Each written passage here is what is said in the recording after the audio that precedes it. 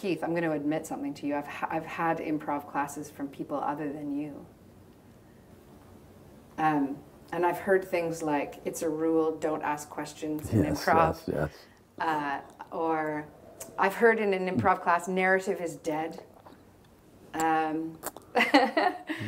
think these are funny people. Or it's rude. This is what I heard most recently. They were just teasing you. No, they were so serious. No, they can't be. They were so serious.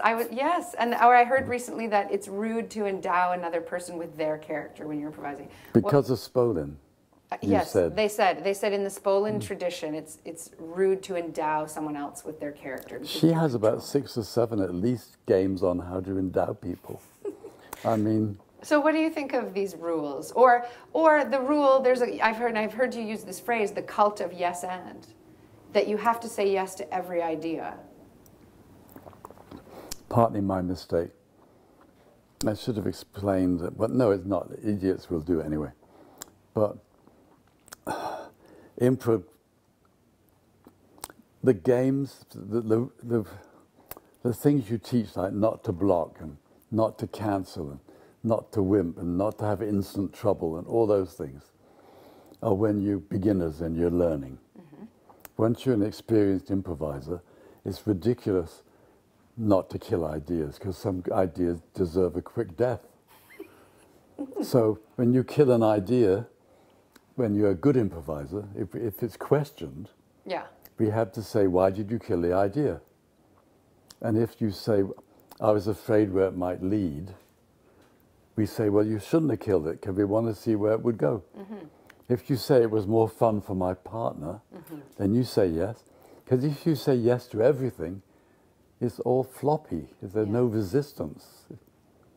You have to say, a story which only says yes is a very limited story form.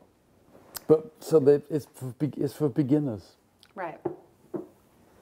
Questions. Somebody must have asked questions in order not to contribute anything. It would be a form of like hedging. Yeah. Well, that person should be told not to ask questions.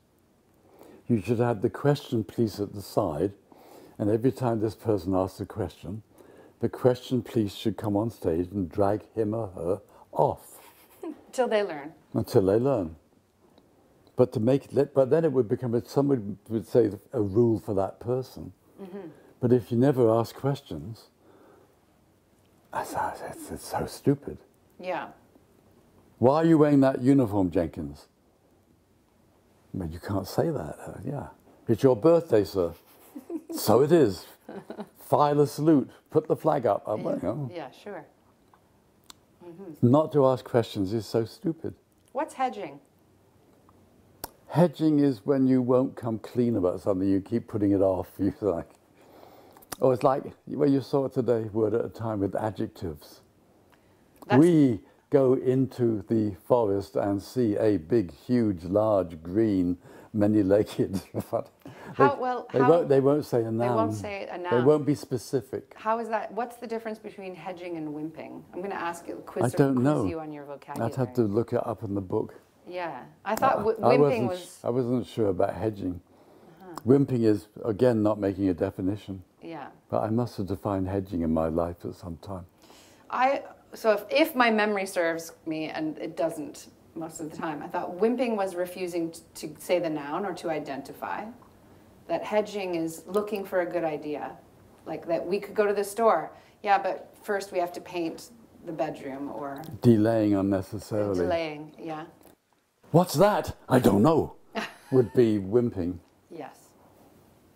Because they won't define. Yeah. Okay.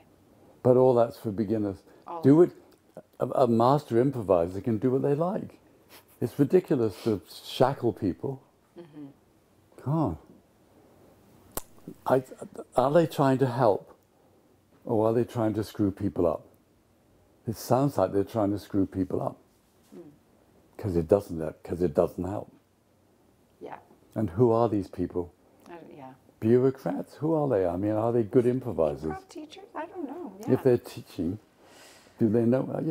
Okay. Bernard Shaw had that thing about those who know do, those who can't, those who can do, those who can't teach. Right.